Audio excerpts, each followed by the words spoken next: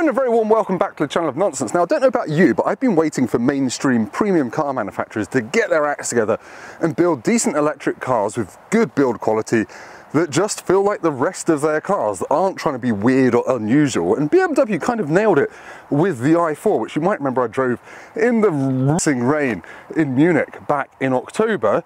Now I'm in sunny-ish England with the new, more affordable i4 eDrive 40, aka the single motor rear-wheel drive one with more range, aka the one you should probably buy. So I'm going to take you for a walk around, do a full review, take it for a drive and see if this is the i4 to have and if this is the future of electric normality.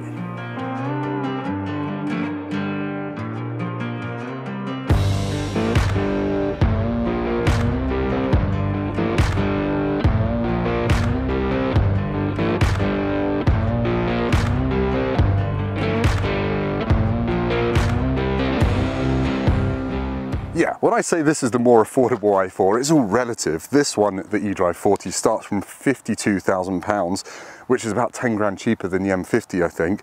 And there are some quite big changes between this and the more powerful version. As I said at the start, this has only got a single motor, whereas the M50 gets two motors. And the effect on acceleration is this will only do 0 to 62 in 5.7 seconds. But as we'll get onto in the driving, that 0 to 62 time is slightly misleading. This one has got 365 mile range, so that's about 50 miles more than the more expensive M50, which does admittedly do 0 to 62 2 seconds faster than this at about 4 seconds. But yeah, do you want to save your money and be able to travel further in everyday driving, or are you more concerned with getting away from the traffic lights faster than a scalded kitten that's also on fire? But anyway, for your 52 grand, you get LED headlights. You do get 18-inch wheels as standard, but I think in the UK you can only get these in M Sport trim, which means you get upgraded to 19-inch wheels, which I think is part of the M Sport Pro pack, which also adds darkened headlights, the M seat belts and adaptive suspension. This one's got laser headlights, which I think is 1.5, 2.5 grand as an upgrade, and I think it just looks quite normal, which I think is a good thing. We're used to the big kidney grille now, aren't we, as seen on the M4, but otherwise I think it looks quite sleek. Now, these details, such as this little line down here, you can actually get those in bright electric blue, and the idea of that is to show where the battery is. It's got BMW's new 5th generation batteries and motors, and yeah, you can spec those bits to be grey or black if you want, and you would also get them where the exhausts would normally be. So I don't know if you can see these bits around there, you can also get those in electric blue. Put it this way, none of BMW's press cars, and I've just seen every single i4 they own, has those in blue, so I don't think you're going to see many of those. It's more of a marketing brochure thing. Now, in terms of that battery, it is an 81 kilowatt hour usable battery, which is the same as the one in the M50, but obviously this one's a bit less powerful, so it goes further, and you can charge it at 200 kilowatts, so 10 to 80% takes 31 minutes on a DC fast charger.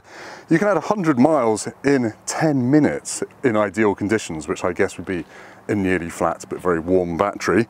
In terms of looks, it's all designed to be aerodynamic. You've got the active flaps in the grille to reduce the coefficient of drag. That's pretty much it. It looks like the 4 Series Grand Coupe, which I've now driven in petrol form, so go and find that video if you want to hear one of these with a straight 6 in it. In terms of the boot, it's 470 litres, and it opens electrically, and it's actually a pretty decent size. Often with EVs, you are aware that there's stuff under there, but in this, I don't know, it's a pretty usable space, and I think you can happily daily this as a family car. Right, let's just quickly show you the back seats, because last time I showed you those, it was very rainy in Germany and I was having to use a GoPro. I'll just open the back doors using the lovely flush fit door handles, and excuse all my stuff in there, but yeah, it's a bit dark and dingy. I've actually opened the sunroof to try and get a bit more light in there. But yeah, you've got 2 USB-Cs down there and some basic climate controls for your rear seat passengers. Isofix is under these flaps here on the outer seats, and these are the M seat belts. Yummy. Right, I'm going to hop in and show you what a 6'3" idiot looks like in the back. Room in the back of the i4 for an adult is actually, it's okay rather than amazing. The rear seats do feel higher than you would think. I wonder if that's something to do with the batteries.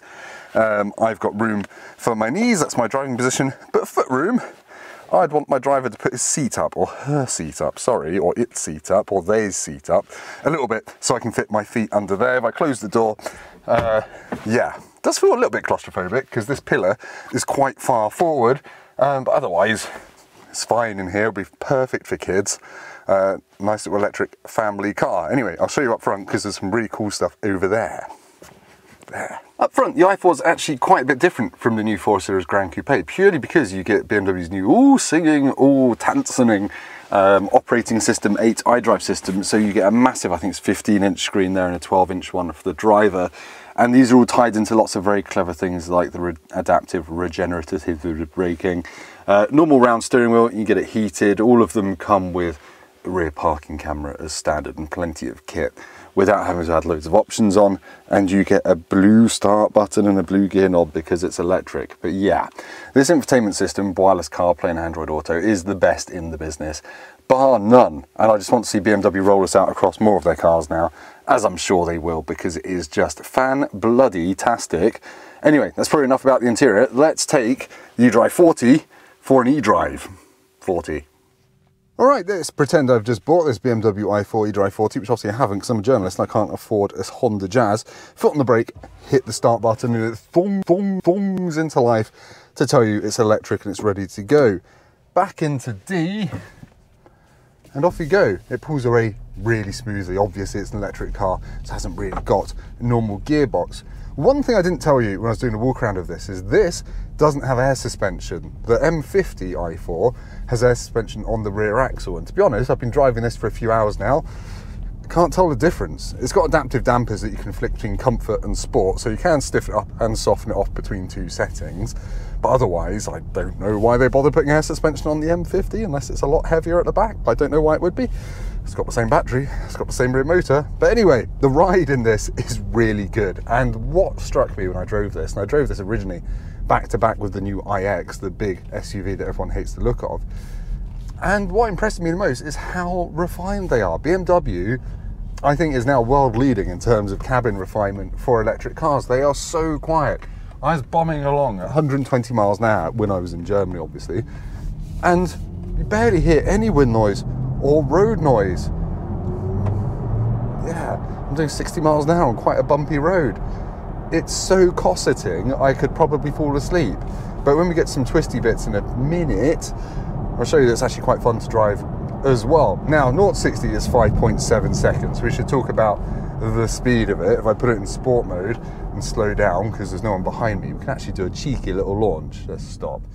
Right, 0 miles an hour, floor it, instant shove, but it's not massively quick. That's 30, 40, 50, 60. So yeah, once you've got over, say, 30 miles an hour, it's fast. It's really proper rapid in the mid-range. And if I was to slow to 50 and floor it, hang on, where's 50? Yeah, it really punches you back in the seat, and that is faster than 60 miles an hour now. I don't think you need the M50, unless you just want to win all of the traffic lights, grands, prixes. Just get the eDrive 40 and take that extra range. Obviously it doesn't look quite as cool, it's not quite as sporty, but do you really care? It's a practical family electric car. Right, I should talk about the practical things, really, shouldn't I? The view out the mirrors is good. The view out the back in this mirror is okay. That rear window looks like a crescent moon. It's quite slim at the back, like an old Mercedes CLS almost. And the headrests in the rear, you need to flip down so they present a nice thin profile. If you flip them up, they block quite a lot of that rear view. So if you've got rear seat passengers, you will see a lot less out of the back than is ideal.